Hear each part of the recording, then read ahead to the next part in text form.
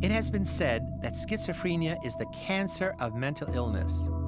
Although a complete picture of what causes schizophrenia remains a puzzle, it is certainly one of the most profound illnesses treated by mental health professionals.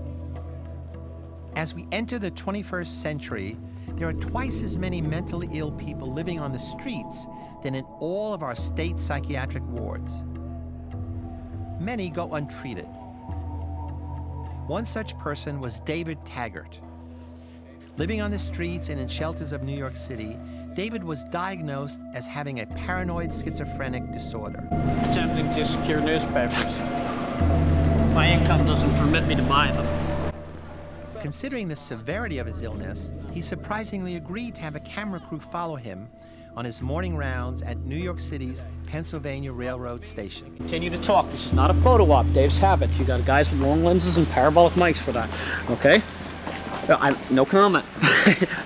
Part of David's condition was his deep mistrust and rejection of any consistent help and medication from outreach programs.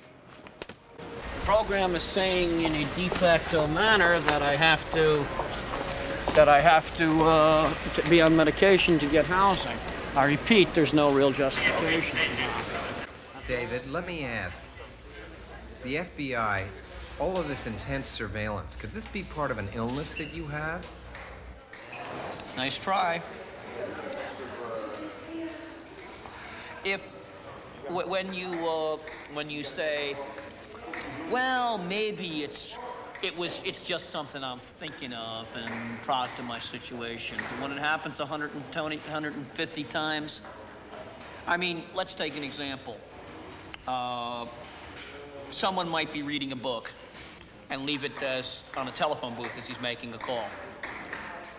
Someone might do that, and sometimes that book might be a really attractive book or an expensive book, or somebody else might have liked that book, and that book might not be there when you turn back, say, 30 seconds later.